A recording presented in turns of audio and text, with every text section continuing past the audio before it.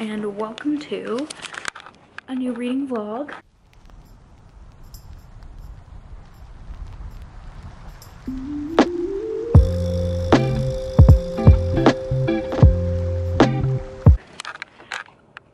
The second one of the month, the third week of Spoopathon is upon us. I am still reading Anxious People. I haven't read any more since where I left off in the last vlog because I've just been at work all day. But the new prompts have dropped. I took a quick little scan of them and I think I know what we'll read for the next book. But for now, let me tell you what's in the wave. So the third wave, we have Dark Academia, Bone White, 100+ years old, Trick or Treat, based on a true story, graphic novel, vampires, your biggest fear, ebook, or potions. And then for extra ammo, we have favorite author, 2022 release, hauled 2 years ago, poll, or one-word title.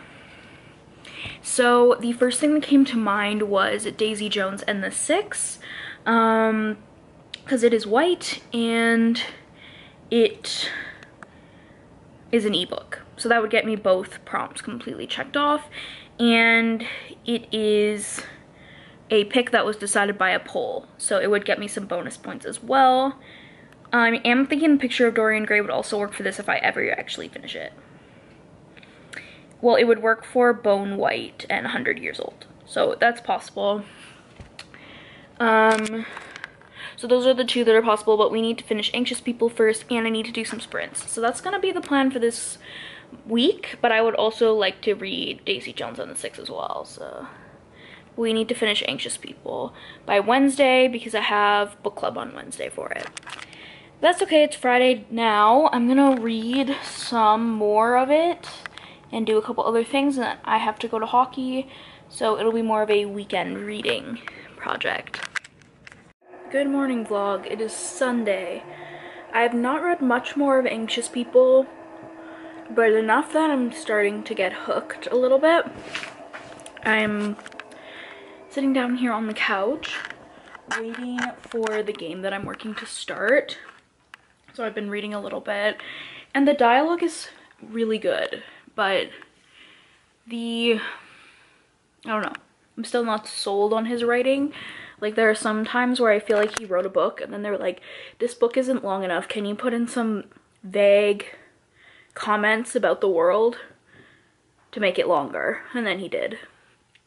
But maybe that's just me being picky and unnecessarily annoying about it, so we'll see. I'm gonna keep reading, but happy Sunday.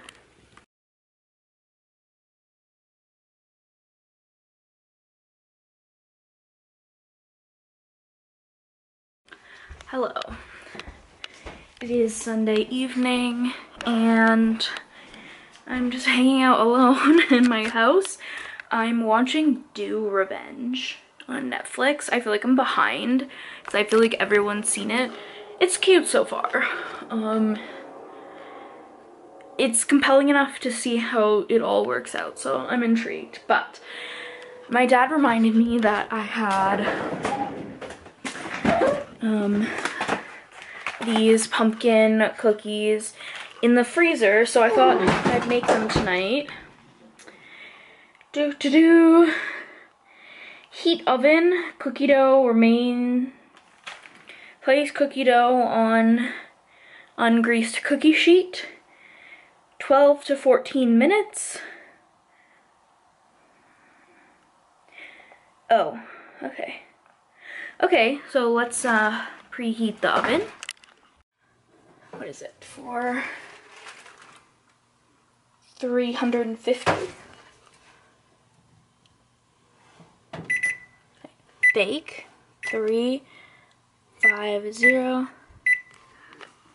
Okay, so I'll go watch the movie until the oven beeps and then we'll put the cookies in.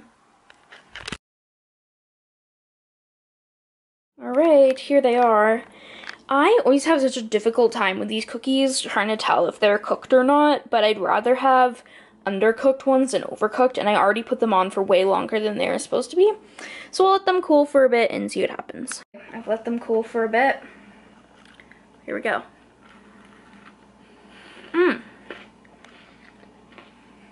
I think I nailed the timing, actually.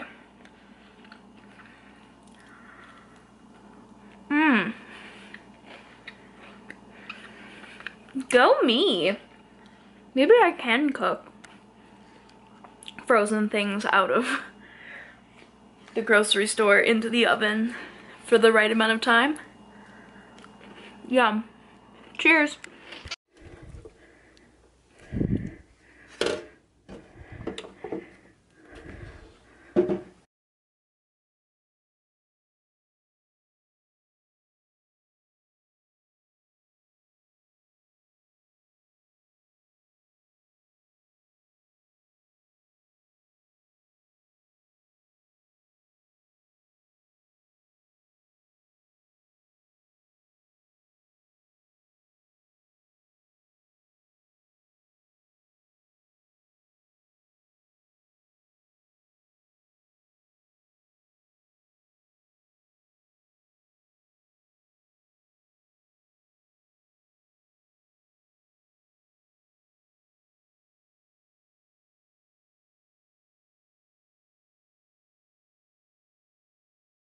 Hello, I realize I have not provided an update lately about how I'm feeling about Anxious People, and I'm enjoying it a lot more than I was at the beginning.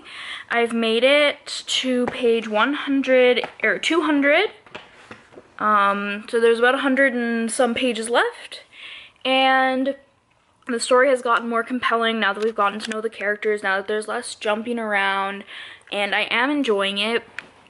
I think this book was like really hyped for me from a variety of sources, and so I was a little disappointed because I thought it was going to be like this fantastic book, but I am enjoying it, and I will be finishing it by Thursday, and I'll be back with a full review of it on Thursday. Yeah, I also managed to go to sprints last night, so I was able to check one of those off, and there's only 2 sprints that you need. So hopefully I'll be able to move on to Daisy Jones and the Six soon. I'm trying to decide if I want to buy the audiobook in the hopes of being able to start it quicker and read it quicker. I've heard the audiobook is really good.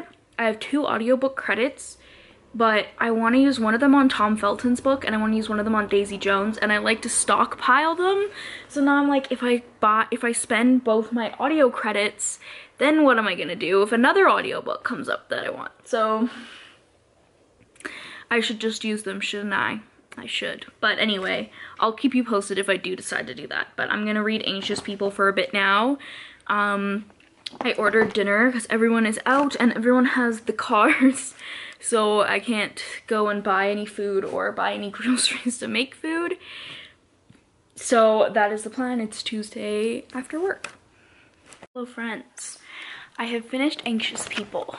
It is Wednesday evening and I am proud of myself for finishing this one because it was slow going at first, but I will say that as the book progressed, I really started to appreciate the story he was telling and the way he was telling it, the characters and such. I like that it's kind of a story about just regular people living their lives, so I'm either gonna give this 3.5 or 4 stars. The beginning really did me in for my rating, but I really liked how it wrapped up. It was sweet. It surprised me a bunch of times, so I'm willing to appreciate that the middle to end was good, even if I didn't like the beginning. So yeah, 3.5 or 4 stars likely. I will update you on what book I start next, but it's likely to be Daisy Jones and the Six, unless I can figure out how to get Harrow into this next prompt. But I think Daisy Jones and the Six shouldn't be too big of a read, and then I would be able to hopefully fit Harrow in for the Harrow space in for the last week. We'll see what we can do. But anyway, I'm happy to have finished the book, and you can hear more about it in my wrap-up at the end of the month, but overall, it was good. I give in. I understand the hype. So anyway, I'm gonna call it a night, but I'll update you guys the next time I read on what book I'm starting. Good morning. It is a dark and gloomy, rainy morning here.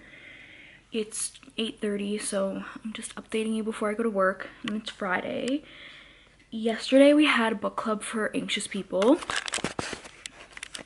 which is why I read the book in the first place.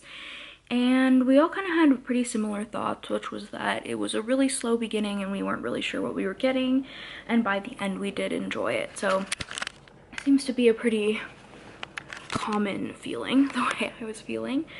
Lots of discussions about kind of this softer mystery side of mystery versus like hardcore puzzle solving, but also kind of the discussion of not really having all of the facts. Like, in this book, the narrator is technically like the author because he's telling the story of many different people, but you don't get the true story until the end. So it's not like one of those mysteries where you can solve things, because you can solve it with the information you have, but the information that you have isn't often the right information. So an interesting book, to say the least. And we did say we'd probably read some more Frederick Bachman at some point. I do own Beartown, but not for a while. I really need a break from him. So anyway, last night I started Daisy Jones and the Six on my iPad, and I went to Cassidy's Sprints for a bit, and I do enjoy it so far. Like, I'm compelled to see where this is going, but I think that the style is a little weird. So it's more of a interview style book, but not like how Evelyn Hugo was, where you kind of are like living the chapters. It's really just like people telling what happened, lots of different people being involved. So I think it'll take me a minute to get used to that formatting, and I kind of understand why people like the audiobook. But in order to fulfill the prompts for this wave, I need to read an ebook. So I'm not really sure. I'm gonna keep going though. I do like it. I'm just not 100% sure like how the story is gonna be like told like this. Like, there's not a lot of visual detail, but it's interesting. I'm giving it some time to sort out because I know people love it, so it's got to be good. Yeah, so it's Friday, which means that it's time to finish up this video. I might pick up my camera once more before the end of this wave comes at 5 o'clock, because I'm not sure if I'm gonna work the whole day. I technically still have some hours in lieu from yesterday, so I don't know.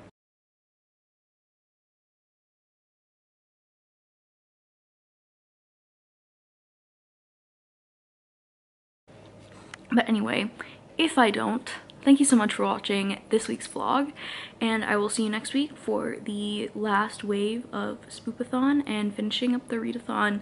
So don't forget to hit that subscribe button, follow me on my socials linked down below, and comment what you've been reading this week, and I'll see you in the next one. Bye!